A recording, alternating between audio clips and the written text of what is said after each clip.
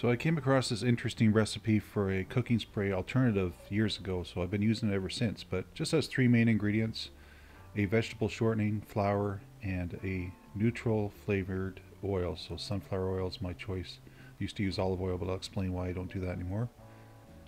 So in this particular recipe, and I only make small batches at once and they last a few months, you do a half cup of each. So it's equal portions per ingredient. So we're doing a half a cup of sunflower oil. And you want to stay away from oils that have a distinct flavor, like sesame oil or strong olive oil, because you don't want to. Has nothing to do with flavor. You want it just to be neutral, because you're just using it as a undercoating on your pans.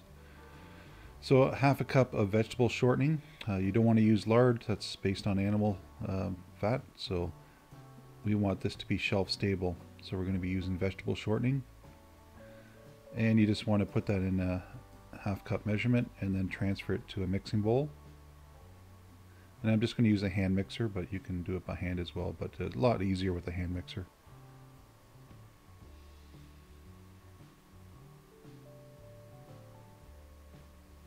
You're going to add your half a cup of just regular plain flour, all-purpose flour. And again, this is just a regular batch that I make that usually lasts about 3 months. You don't use much when you're using it, so it lasts quite a long time. So you're going to add your half cup of sunflower oil. I used to use olive oil, but it's not as shelf stable. Sometimes it'll have to be put in a darker jar. That's why you see them in dark green jars. And it has a slight, some of them can have a bitter taste to them. So sunflower oil or canola oil or something that has a longer shelf life and very neutral flavor is kind of my first choice. So I stick with sunflower oil, and it's been working great. So yeah, just give this a really good mix for a few minutes. You want to blend it until there's absolutely no lumps and it's nice and smooth. So generally on medium high for 2 to 3 minutes. It doesn't take long, as long as there's no signs of any leftover dry flour. And then I recommend storing it in a clear container with a sealable lid. The reason I like clear is you can see how much is left and if it's starting to separate, because if you don't use it for a while, a little bit of the oil will separate. There you can see another container I've used, just a glass jar with a seal around the lid. So it's important to keep it from air and not have it exposed to air. So, and once this mixture sits for a day or two, it starts to firm up a little bit, so it's a little bit thicker. It's just the air working its way out of it from the mixing. But the nice thing is these three ingredients kind of make the perfect mix for making it easily spreadable, as opposed to shortening or lard, which is thick and very kind of sticks to your hands. So this is very easy to spread. And there's your mixture. That's the consistency you're looking for. There's about 1.5 cups there. Put the lid on. I'm just going to show 2 examples of how to use it. So I always use a silicone brush. So you can use paper towel as well, or another type of brush, but a brush is the easiest because it can get into nooks and crannies a lot easier than paper towel or another method. So here I'm just applying it to a pizza pan, and you don't need a lot, maybe 1/4 of a teaspoon, just enough to have a decent coating.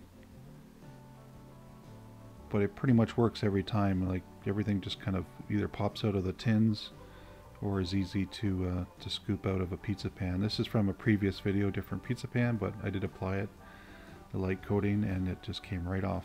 It never sticks. Here's an example of a bread pan or a loaf pan. It's good because it gets right into the nooks and crannies. You don't have to do the old method of lard and the coating of flour or parchment paper or anything like that. Just give it a quick coating. Now I ran out of this mixture. I didn't for a while I was using cooking spray. You might have seen that in previous videos, but and cooking spray I still use. I'll come to that in a minute, but generally I try to make this every about 3 months.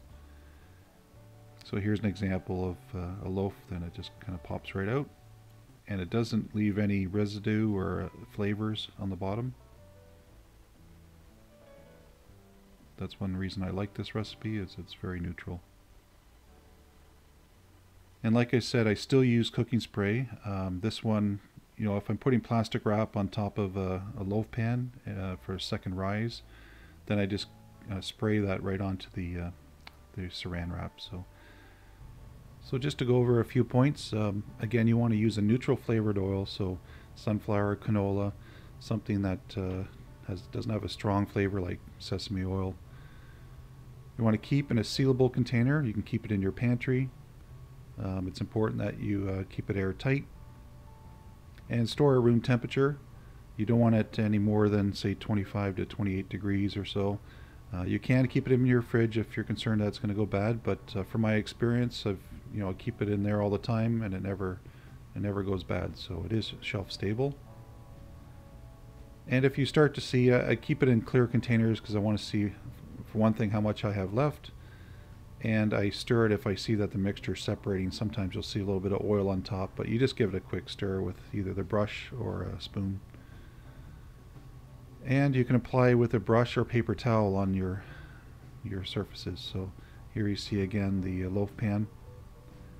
Now you could even use it on spoons. So if you're using something sticky like honey or molasses, you can give a very light coating of this mixture on the spoon, and then your honey and molasses will come right off as well. So that's another use I forgot to mention.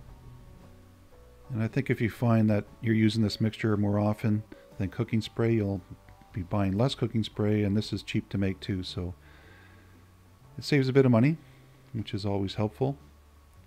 But yeah, like I said, I've been using this for quite a few years, and I've never had an issue with anything sticking, so I encourage you to give it a try.